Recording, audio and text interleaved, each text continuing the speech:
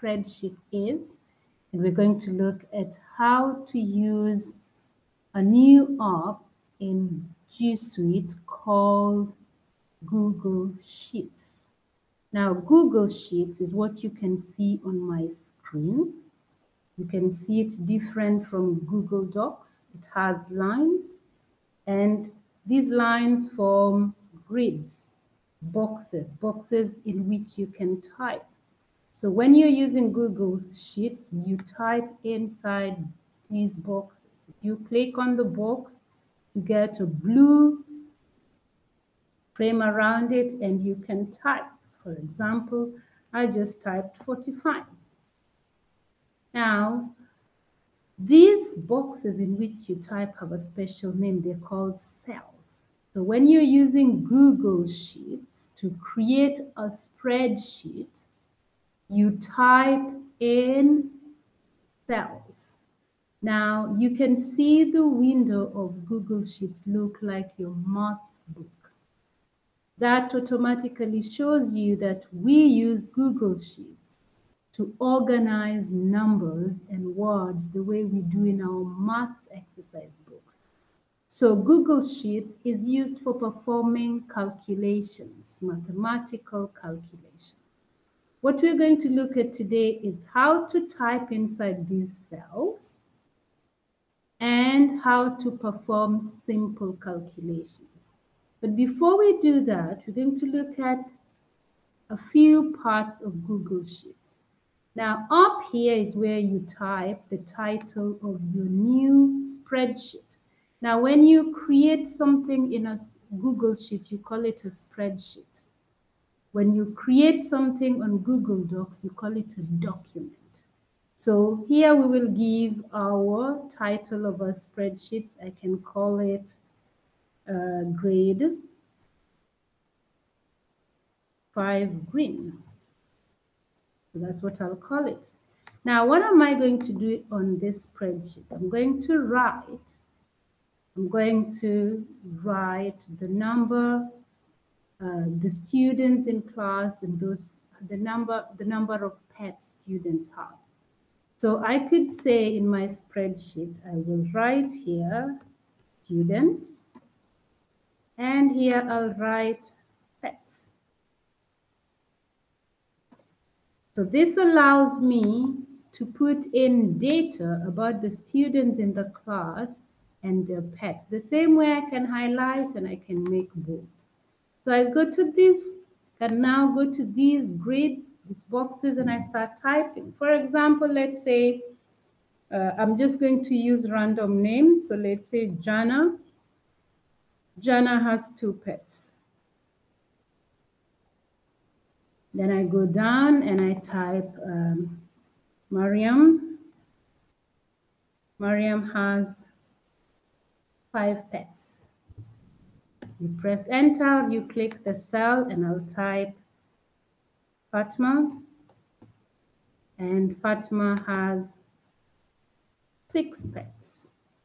Then my last student is Sarah. And Sarah has 10 pets. So what I have done, I have organized my data. This is called data or records. I've created records. My records show the number of pets each student has. Now, when I organize my data, I can create what we call a data table. Now, a table has lines that shows rows and columns. Now, if you're using Google Docs, then you'd insert a table. But here you don't do that. It's very easy. To create a table, you just go and highlight your work, all of it like that. And when it's highlighted, you go and click borders. If you click it, you get the different type of borders. You put all borders, and that is a table. So I've created a table that shows the number of pets each student has. The other thing we're going to look at today is how to perform calculations, how to add, how to subtract, how to multiply. To do that in spreadsheets, you use a formula. You do not calculate with the paper and pencil and write the answer. So for example, if I added another column that shows, let's say those are the pets. So let's decide these are going to be cats. And here we're going to have dogs. So we are looking at different types of pets with the students. So if I say Jana has 1 dog and Mariam has 2 dogs, Fatma has 4 dogs, and Sarah has 3 dogs. So I'm going to extend my table by drawing the borders. I put there and I go and I click borders, all borders. So this is my table now. Now suppose I want to find the number of pets, total number of pets that each student has. So total pets. Now if you were asked to do some math and find the total number of pets each student has, you're not going to start calculating using a pen and paper or using a calculator.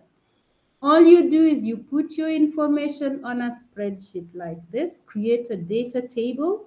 I say the data table has lines that separate the rows from the columns. Put your labels, the names of whatever you are putting on your table. My labels are cats, dogs, and total pets and students. I can make these bold as well so that they can be seen clearly. So here I have my labels, names of students, and here I have my pets. Now, if you were asked to calculate the number of pets Jana has, what you have to do is click where you want your answer like that. Then you use what we call a formula. A formula is a statement or a phrase that the computer will understand. If the computer looks at it and knows what you're telling it to do. For example, I'm going to tell it to add 2 plus 1. I don't type 2 plus 1. I go and click the box and the formula starts with an equal sign. So I type equals and then I click the box that has number 2 and you'll realize it types for me B1. Now, I didn't tell you that these cells have special names. They have special names called self-references. So this cell here is called B3. So when I click on it, the computer knows I want to add what is in cell B3 to what is in cell C3. So I click and then I put plus because I'm now going to add plus. And when I click plus, I am going to click this cell here, cell C3. Now I'll just try and make this big so that you see. I'm going to try and make my page a bit big so that you see. Now, when you do that, when you click that, so let me just make my page a bit bigger so that you can my work a bit larger. Okay, so there we go. So let's start again. So I was saying if I want to add 2 plus 1, I do not type 2 plus 1. I have to use a formula. Now, how do I use the formula? I first click where I want the answer, and then I type. A formula in Excel has a certain structure, format. It starts with an equal sign, so I type equals. Then I click the number I want to add, which is number 2. And in number 2 is in a box that is called B3. So I click B3. Then I do plus. And then I click the next one. Dogs is one dog, and it is in cell C3. So what the computer is doing, it knows it has to add what is in cell B3 here to what is in cell C3. Now, once I do that, if I press enter, it gives me an answer. Can you see that? It gave me the answer 3. 2 plus 1 is 3. I will do that again with the next one. I want to add 5 plus 2. I click where I want my answer. I start with equal sign, type equal, then click where there's number 5, and which cell is that? That is cell B4. You read the column and the row. It's row 4 and it is column B. So B, you start with the alphabet, B4. So if I click, it knows it is cell B4. Then I click my plus sign. I type my plus sign, and then I click this next one. If I press enter, it gives me the answer. Now, I do the same for addition, subtraction, and division. The difference is that when I am multiplying, when I'm adding, this is the sign for adding, the plus sign. When I'm multiplying, the sign for multiplication is not on the keyboard, so you use the asterisk. So the star. So if I want to multiply, then I will use the star. The star is multiplication. If I am dividing, I use the slash. The slash means division because we don't have divide on your keyboard. Minus is just the dash. So that is how we are going to use our Google Sheets today. So the task for today, there are 2 tasks. The first task is a game. We have this game called the gold mine. Now you have 2 numbers. Level 1 is for addition, and there are 2 numbers that you're meant to add. Now you're meant to follow the example I just told you. Click where you want the answer. Now we're going to add 19 plus 75. We do not type 19 plus 75. We type a formula, and we said the formula starts with an equal sign. So I type equals, and then I click the first one here, 19, and it knows which box it is in. Then I do plus, because addition is plus, and then I click 75. So my work here says B7 plus C7. If I press enter, it gives me an answer, which is 94. Now, every time you get an answer correct, you get a gold here.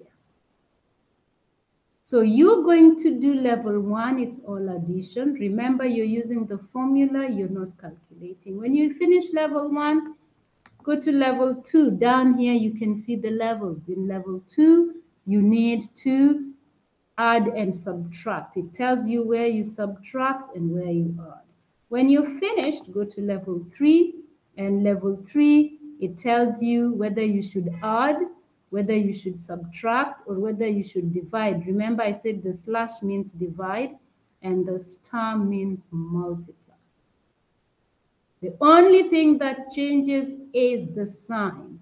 So the formula starts with equals, then you click the first number, then you type your operation or your sign, whether it's a plus, a minus, a divide, or a multiply.